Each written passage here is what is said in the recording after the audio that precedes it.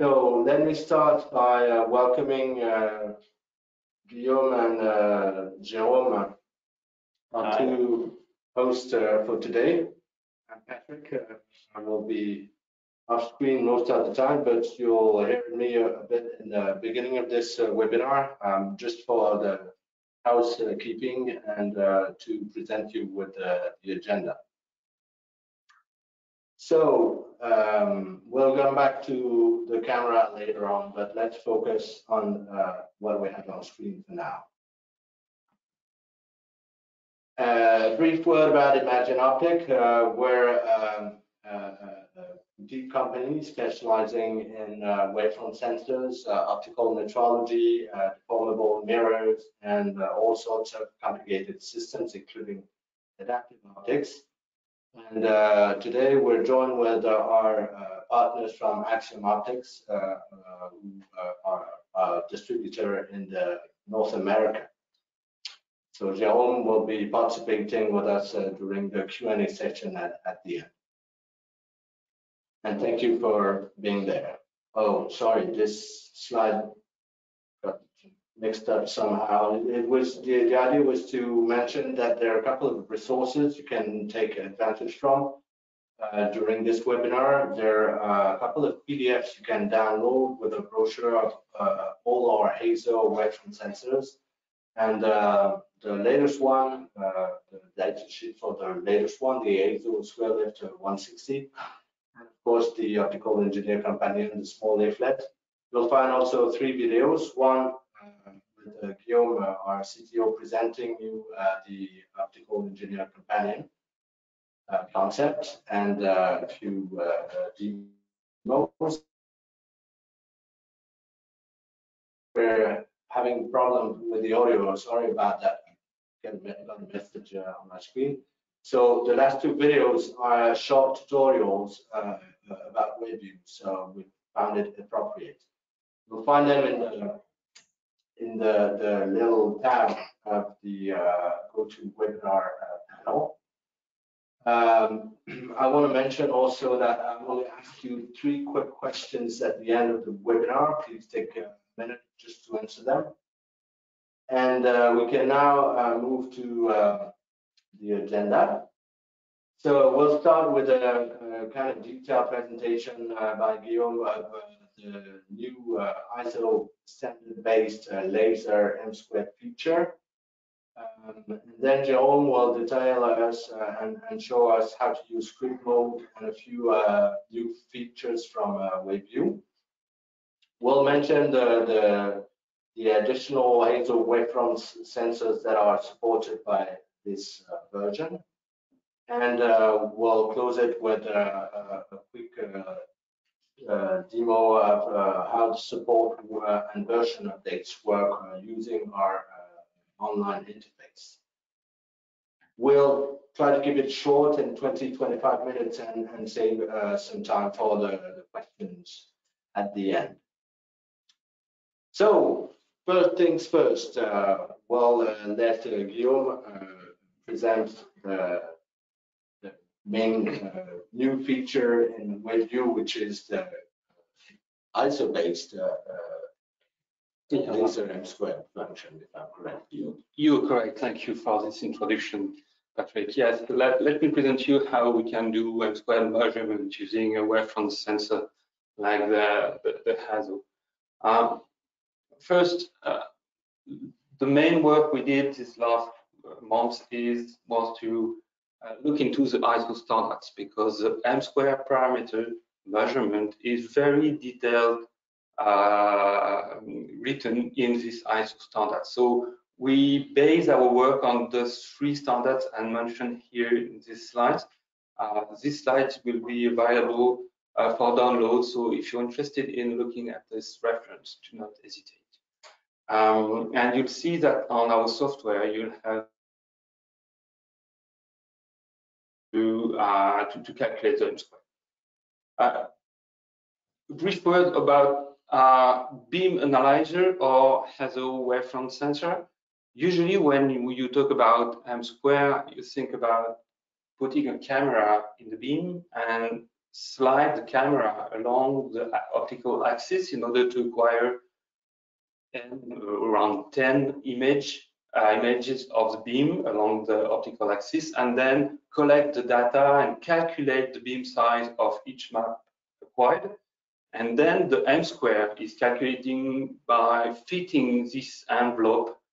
And what we do while with a wavefront sensor is nearly the same, except that in fact the wavefront and the intensity profile are measured exactly at the same time. So only one measurement allows us to measure intensity and phase. And then what we can do is use just a Fresnel propagator, as mentioned at the bottom of this slide. And these Fresnel propagators allows us to calculate the intensity maps all along the optical axis. So, and when we have these intensity maps, the process to calculate the M-square is exactly the same that the one you can use using a standard camera. But the main difference is that now the M-square parameter is obtained from a single laser shot. So you can measure the M-square on a single laser shot because you need only one measurement to calculate everything. So how can we calculate and measure intensity and phase at the same time? In Imagine Optic, we have a very wide range of wavefront sensors. All are based on Schack-Hartmann. And a Schack-Hartmann wavefront sensor consists in the association of a microlenses array and a detector. What happens is that if a plane wavefront comes onto this microlenses array, it creates a regular array of spots that are detected by the sensor. And if, of course, the wavefront has some aberration, the spots at the focal plane of the microlenses will be shifted, and the image acquired by the camera will have a lot of spots not on a regular grid. By calculating the position of the spots, it allows us to calculate the wavefront derivatives and then the wavefront by 2D integration. So to be very concrete, here is an example of what we can acquire with the Schack-Hartmann wavefront sensor. So it's basically an array of spots, and we can calculate very precisely the position of all the spots to calculate the wavefront. And in parallel, if we integrate the data, the pixel on each spot by calculating the spot volumes, it allows us to access to the intensity of the beam. So these kind of wavefront sensors are controlled by Waveview, and Waveview is the metrology software that can drive all our wavefront sensors, and we'll see how it works just now. Exactly. So we're going to switch to camera briefly so that Guillaume can show us the setup we're going to be using. I will use the camera just to show you the setup. We have here. So as you see, it's a very, very simple one. So we have here the wavefront sensor. It's a HASO 4 broadband. So again, it's a Schack-Hartmann wavefront sensor, 68 by 50 microlenses. It is driven only by a USB cable, and the area size is 7 by 5 millimeters squared. So using this sensor, you can measure laser from 350 nanometers to 1.1 micron, and the sensor is calibrated all along this spectral bandwidth. Calibration means that you can rely on the absolute measurement given by the wavefront sensor at the level of lambda over 100 root mean square, which is enough for many kinds of applications. Here on this bench, we have also a small source. So it's not a laser, but a laser diode, which is inside this box here. It's a 520 nanometer laser diode. It is fibered on a single bond fiber. And I just set a lens here that collimates the beam and create a Gaussian beam like a laser. So now we'll see the information that is acquired by the camera and how we can calculate phase intensity and the M square final. So I'm going to give Jerome the hand on the presentation, so we can go to the live demo. Okay, thank you, Patrick and Guillaume.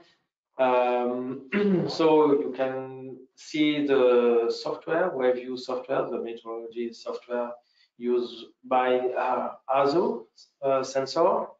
To begin the presentation, I want to focus on four main parts of this software. The main part is to start the acquisition, manage the acquisition from the HASO is this toolbar. There is a part of the software to set up the acquisition or all the calculation we'll do with the sensor. And we have the metrology toolbar, which can allow us to have an access to all diagnoses from the HASO sensor. And the display area, when you display all the diagnoses. To begin, we can check the image from the HASO sensor, and as say Guillaume, you can see the old spot we have in the actually in the sensor. By calculation, we can get the exact position of each bin from the microlens array. So we can calculate the slope, and from the slope we can calculate the wavefront error here. And after, you can calculate also the intensity of the beam analyzer, and we can run, and you can see what happened. The live wavefront measurement of the current beam on the setup. Yes, so as you see, there are many parameters to get information from the HASO sensor, but you can use a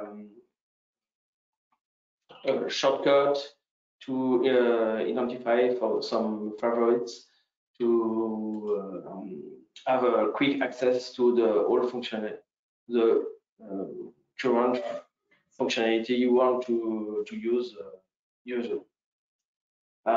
So now we have the wavefronts and intensity. You can propagate using FFT tools from along the optical axis to get the intensity map from different Z position, and to get the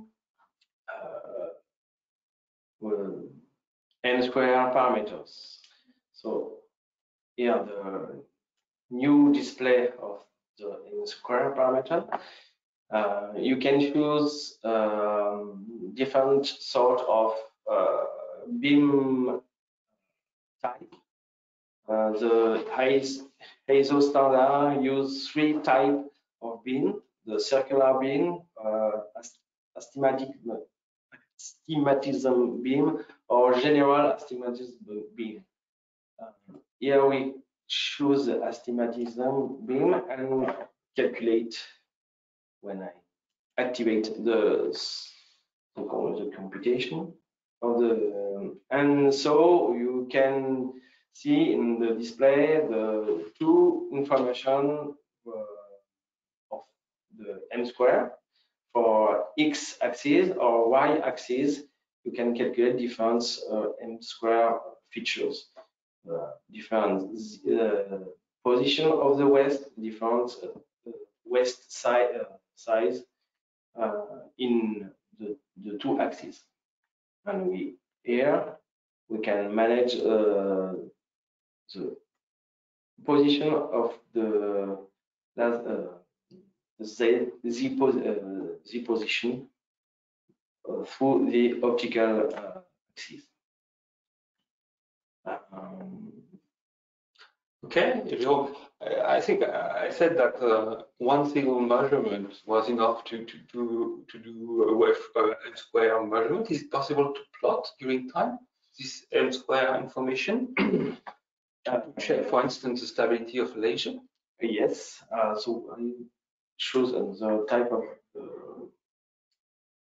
the method to get the M square features, and click on as all in the Windows diagnostic. We have a scalar, and with scalar we can add to the data analysis windows and play run to show the M square evolution during the time.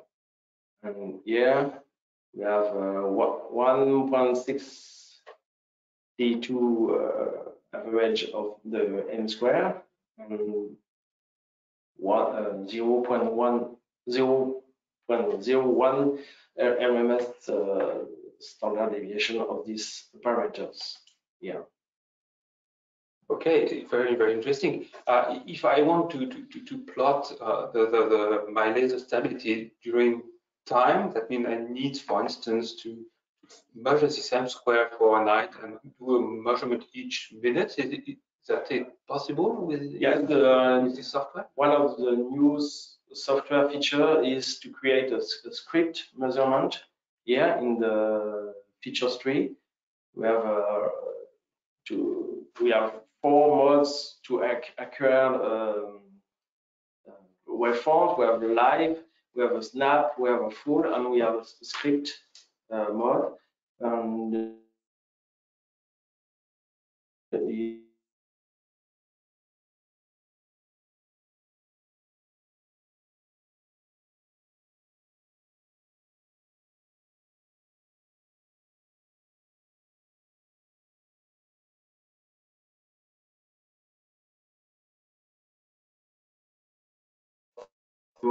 M square view. Okay, so you have to show us how to save all this data, and how I can extract from this software the information. In all Windows, diagnostic Windows, we have a contextual menu to save data. Yeah. Data, and then you can see in the text file all data we have in the Windows. Okay, so I mean I have here the intensity along the z-axis, exactly. the map. Okay. All the 2 maps you can see, and all the scalar output and the setup of the calculation. We can also save the same type of menu all this data analysis you have to select. Okay, so can you confirm that it allows us to align laser based on M square parameter, because you have now this information line, so you can imagine a user to adjust a mirror or adjust a lens in order to get the M square he wants. Right. Okay, thank you, John. Can you confirm that this software can be connected to all the sensors that we have here in Imagine Optic? Yes, well, this software is compliant to all the HASO for series sensors, on the SWIR sensor, on the lift sensors.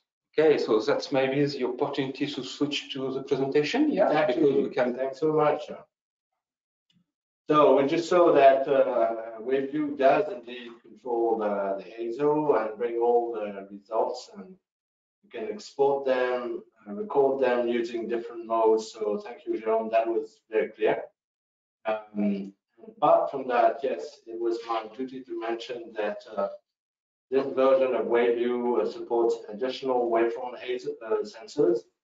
So we just mentioned two of them here. So the brand new HASO Square Lift 160, which is both a square wavefront sensor and a lift, which means it has a much more enhanced resolution compared to standard Sharp hardware, so 16 times the facepoint resolution.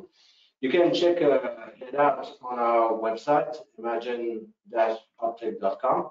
And I want to mention also the HASO Edge series, which is a group of wavefront sensors that your team, Guillaume, developed for specific clients and specific needs, and that we can pretty rapidly and easily adapt to needs that would be close or comparable to the ones we originally developed those Edge HASOs for. So you can find also some information on the webpage, but if you need more detailed information, please feel free to contact us. I'm now going to mention very quickly, because we took some time already, that if you want support in general on our hardware or software, you can use the support tab on our website. This will bring you to a lot of resources, so FAQs, some tutorials, some video tutorials, and generally a lot of answers to the most common hurdles or troubles that you can run into using our website. I shall insist on this because it's actually a very good way also to make sure you have the latest release versions, or to understand where your version is placed in the history of our releases. And anyhow, if you don't find the answer there, you can always open a ticket and directly talk to our support people.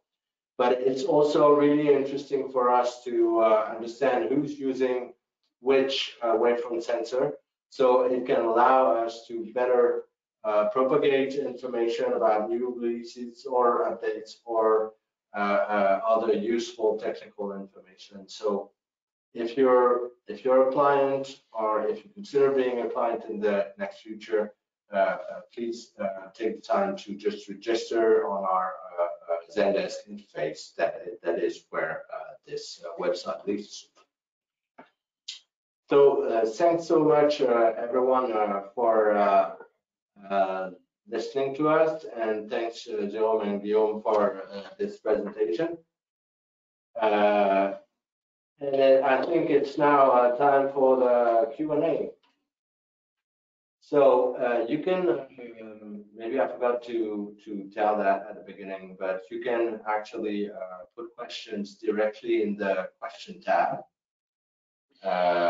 And you can also use the chat to raise questions. And maybe Jerome has some questions already. Yes, thank you everybody for that very interesting presentation. I have a quick question. Is there any requirement regarding the positioning of the distance between the source and the wavefront sensor? In other words, do we need to be in the relays?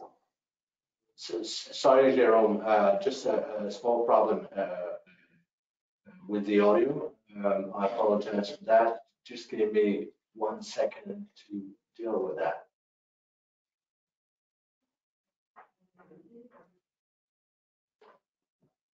Thanks. You can go ahead, Jerome. Okay. Thank you, everybody. Thank you all three for this very interesting presentation. It's exciting. I have a quick question regarding the, is there a need to have the wavefront sensor to a specific distance compared to the source? Or in other words, do we need to be in the relay zone to perform that M-square measurement? Yeah, that's an interesting question, because usually users of beam analyzer try to do the measurement of each plane close to the waist and around the relay zone of this laser. It is not necessary when you measure the beam using wavefront sensor. You can be at the waist or far from the waist. The measurement of phase intensity will give you exactly the same information wherever is a sensor along the optical axis. So it's not a constraint. You can set the wavefront sensor everywhere in the beam. So I have another question. What is the golden ratio between the size of the beam and the size of the detector to perform a good measurement? In other words, is there any relation between the spatial resolution and the accuracy of the M-square processing? Okay. The software automatically detects if the beam that is under measure is okay for M-square measurement. And there are mainly two constraints. The first one is that the Gaussian beam must be measured even at the edge of the Gaussian beam. We have to have at least 90% of contrast measured by the wavefront sensor. Of course, if we crop the beam, the propagation process won't be accurate enough to calculate the correct M-square. But you can rely on the software because there are warnings that say, okay, be careful, the beam is cropped. I can't calculate a reliable M-square. And there is a second thing that is necessary. If you have a very, very bad M-square, which means that there are a lot of aberrations in the beam, which is quite rare, you have to sample the beam enough. If you have only 2 points of the wavefront that contains reliable information because the phase is too quick to be measured by the sensor, of course, the M-square parameter won't be calculated with enough reliability. Again, the software alerts you, and that is why this system is compatible with all of our sensors.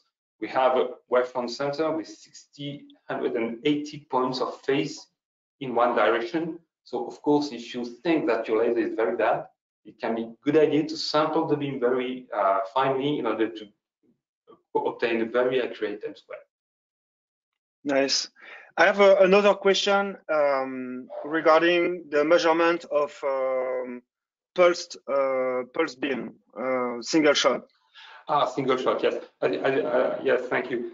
As you should have understand now, is that only one single measurement is needed to do the measurement, the M-square measurement. So, if you have a pulse laser, the only thing to take care of is to synchronize the laser pulse with a wavefront sensor. And as our wavefront sensors have input-output at the rear part of the sensor, you can trigger the acquisition of the camera with the laser pulse in order to be sure that during the exposure duration of the camera, the laser shot comes. And then, of course, if the image is required at this time, the wavefront sensor measures the beam and the M-square can be calculated. Nice. Well, thank you, everyone. Thank you very much. I think the video will be available. Yes, absolutely. Thank you for reminding me, Guillaume. So the video will be available in the next few days, where we'll take time to add subtitles. And we'll let you know when it's ready. There's a newsletter outgoing next week that will also mention the replay of this webinar. Thanks, everyone. Thank you. Thank you. Have a nice day. Goodbye. Bye-bye. Bye-bye.